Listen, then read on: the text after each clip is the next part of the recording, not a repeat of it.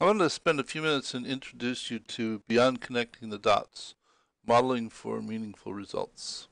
The subtitle says it's a new kind of book, though it's calling it a book is sort of rather inappropriate. We set out to create what we thought was going to be a book and an ebook, though as it turned out, and which I expect you'll see in a moment, it's actually more of an interactive learning environment that installs as an app rather than an ebook.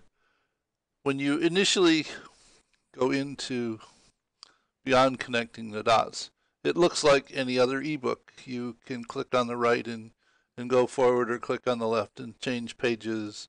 There's an included table of contents that you can scroll through. You can click on the bottom and it shows a slider that you can navigate through the content with. Though that's about the extent. Oh, and there's also an option to change the size of the text.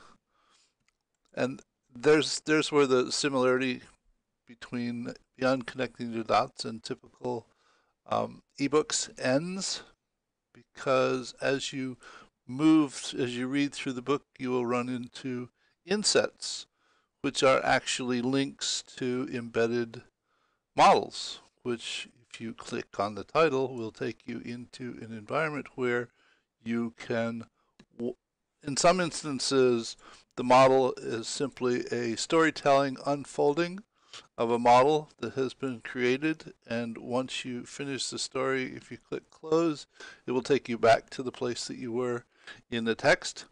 In other instances, the model is in fact a simulation model that walks through and describes aspects of the model, actually runs a simulation for that portion of the model, and as you continue, it further unfolds the model, provides a simulation perspective of that aspect of the model, and as it continues, it fills out the model and will provide you a perspective on the full set of interactions from a simulation perspective.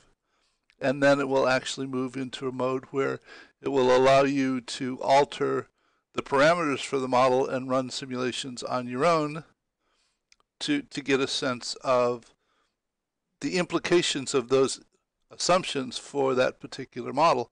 And when you're finished, you can simply click close and go back into the content itself. Now, all of this is happening in the context of the app, and you can do all of these things without being connected to the internet. The modeling and simulation engine is embedded in the context of the app itself. There are certain aspects where and in addition, you will run into places where there are exercises embedded in the content, and some of them have answers, and if you click on answer, it will take you to a section where it provides the answer and you can click and get back to the content. In certain instances, there are aspects or certain things that you might want to do that you need to be connected to the internet to do. For each one of the models, there is a footnote which will take you to a place where it provides the actual link into InsightMaker on the web, where you can go and look at the original model that was created and then embedded in this app. Now, InsightMaker itself is a web-based modeling and simulation environment, which is free, and currently has about 18,000 users, and there's probably about 10,000 models in here at the moment developed by those registered users. And you can go there and fill out and simply get a free account, and then you can use the environment to the extent that you want to.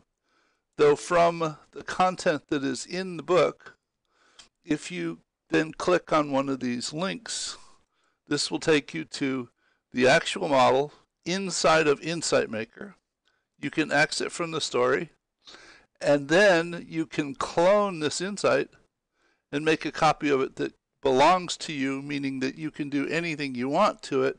You can alter the structure, modify the formulas, run simulations. So because it's a web-based environment, it allows one to readily build on the work that has been developed by others to extend the models. So all in all, this environment, I said it's an interactive learning environment. I tend to tell people that I think it's very much like reading a book about riding a bicycle while you're on the bicycle learning to ride it, because it's not a set of content that you consume, it's a set of content that you partly consume and partly you interact with to develop a better understanding. And we encourage you to, in fact, get involved, work with the simulations, develop a better understanding, and then use that understanding to develop your own models for a better understanding of situations that you're involved in.